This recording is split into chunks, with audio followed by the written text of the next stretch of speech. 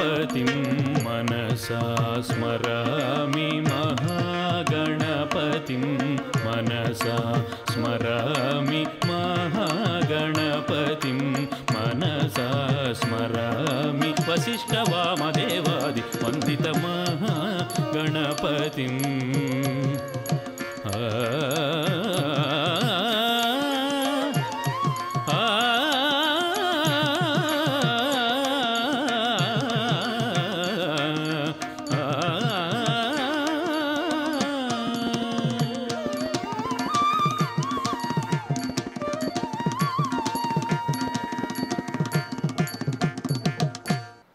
About 30 crores of rupees have been spent exclusively for establishing the research facilities, that is establishment of Center of Excellences, research centers, in order to inculcate the culture of research among students and faculty community.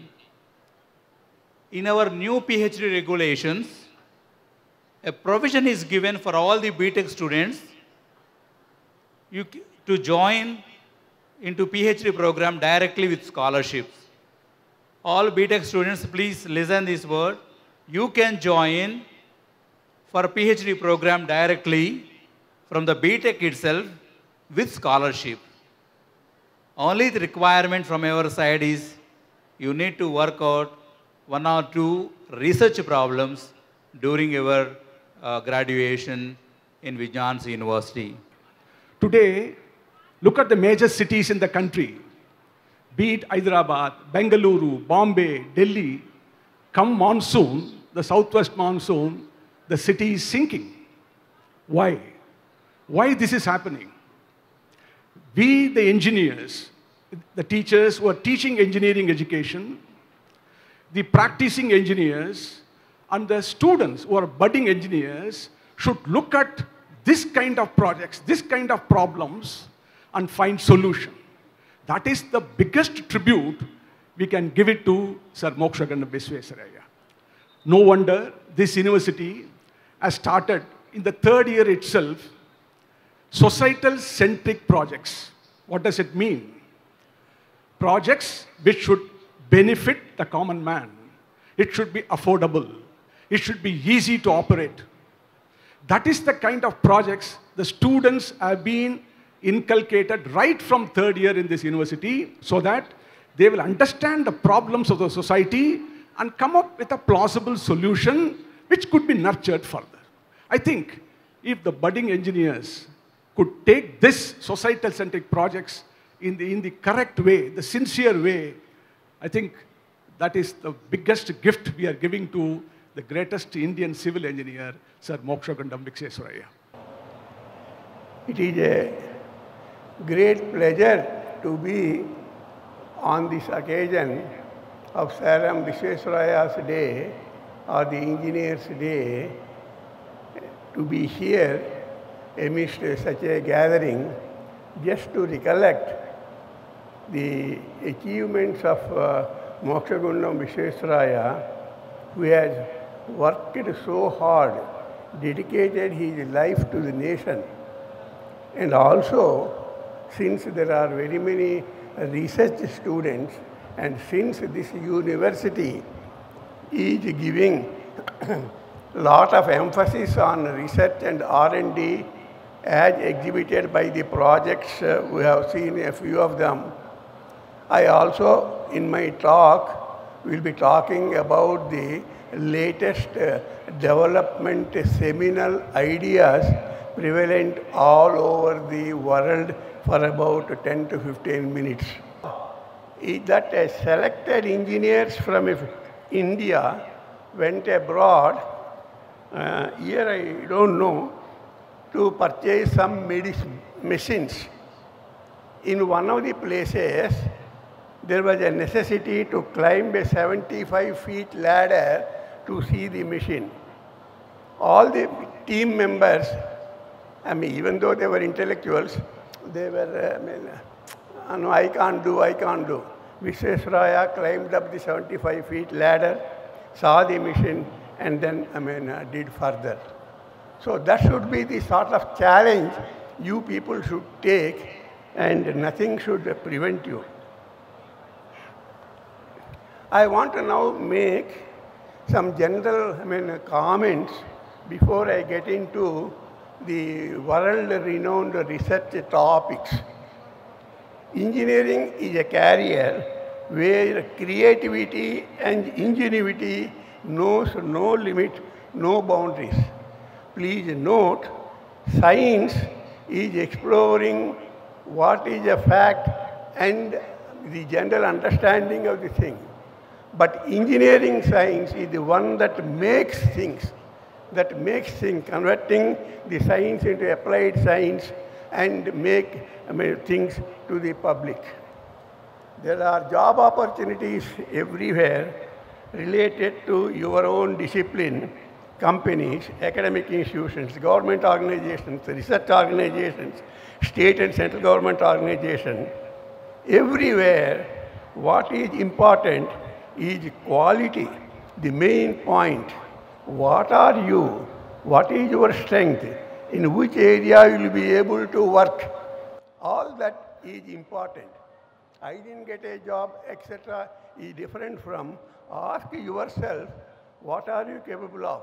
What is that you know?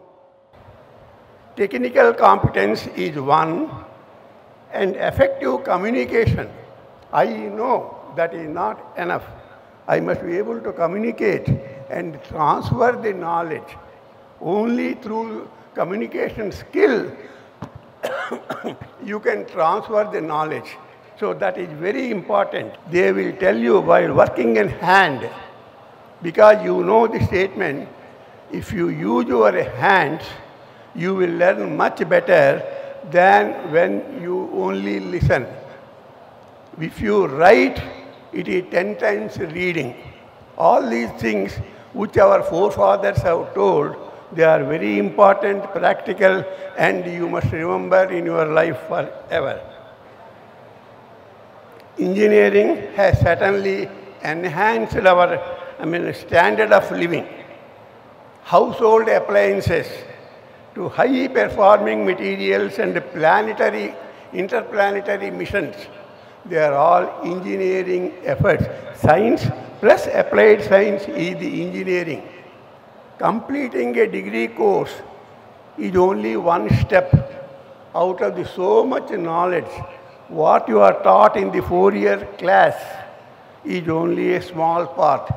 It will enable you with that knowledge plus your effort to solve many problems. It is a lifelong learning process. Please note that I am an electrical engineer, I know, electrical circuits, etc.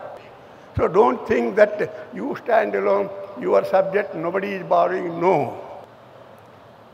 The future is coming. You also know what is today is not, this mobile which I had 5 years back is not today's mobile. It has more capabilities. Like that, in every field, in every country, there are innovations happening. Sand batteries, SAND, sand batteries.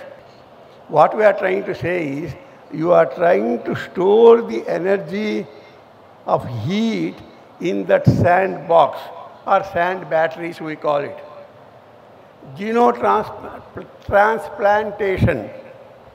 Insert the heart of a pig into your human field, and it is you may think it is a bad idea, but xenoplantation, the procedure for transplanting, implementing, infusing into the human's heart, a pig's heart. This has successfully happened twice. Artificial intelligence for image generation. If I just tell to the machine, I want some pictures of this sort of audience, it will generate. Artificial intelligence for image generation. Brain reading robots. Of course, you must have also heard since long, when I am weeping, if I take a MRI, what sort of signals are emitted? Functional MRI. Thanks to the machine learning algorithm, a robot arm and brain-computer interface. Robot arm and brain-computer related to the rover. So the robot is the mechanical thing, execution, and the brain robot will be able to pick up the brain signals and transform. 3D printing of bones, your bones, they can be 3D printed. Please note, it is not just a mass of phosphate, a tricalcium phosphate. There are also pores which allow, just like a normal bone, in your bone, it is not just a solid mass. There are nerves that are going and the cell penetration, so many things happen. Same function is also done. Is it not great? Realistic holography. Holography which you see is done at enormous cost, but by superimposing many of them, clothes that can wear. Wearable technology is also known since a long time, but involving clothes, ears, clothes that can hear. That means they will be able to know even this, I'm wearing a shirt. But it can pick up small signals and then it can work. Like that you can see there are very many technologies.